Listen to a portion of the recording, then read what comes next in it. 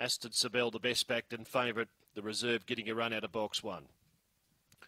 Last couple going forward. The green light comes on. And we're ready. Aston Sabel favourite. Set. Racing. Aston Sabel began brilliantly. The inside went to the early lead. Out wide going forward is Lou Bocklad, the centre trademark Borner. 2 lengths away then Sanction, followed next in the field by Seabrook, Milana Rose and Shell City and Maximum Cocoa. Off the back, favourite in front, Aston Sabel by 2 lengths. Lou Bocklad, trademark Born to third, then Sanction. Up to the bend they come. Aston Sabel the leader and going well.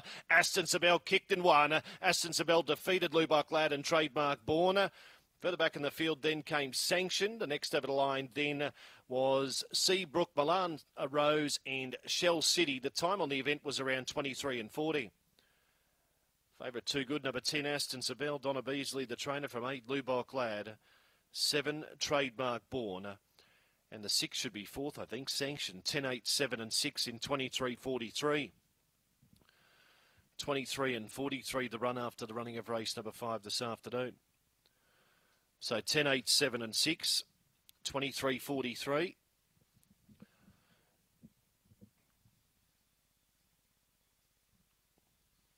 These runners are about to return. 3 lengths by 1.